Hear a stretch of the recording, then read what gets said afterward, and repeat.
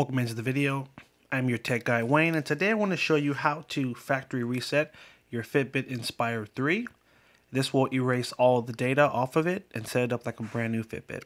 So first thing you'll need to do is swipe down from the top and keep swiping until you get to settings.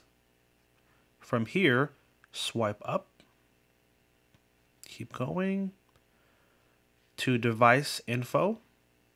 From there, swipe up to clear user data. Tap there, swipe up, and hold. So you're going to press and hold on that button for 3 seconds.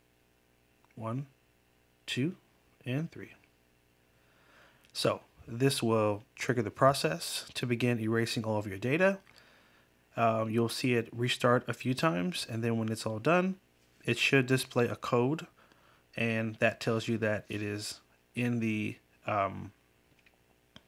there we go. That code will tell you that it's fully restarted and reset, and it's ready for you to pair it with a new device.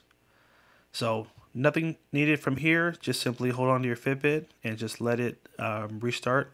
So there we have it. Our restart is complete, and it's basically letting you know to download the Fitbit app so you can begin the process of pairing it to a new device. Hope this was helpful. If it was, hit that like button down below. If you're not already a subscriber, hit that subscribe button and stay tuned for more videos. Take care, and as always, have a good one.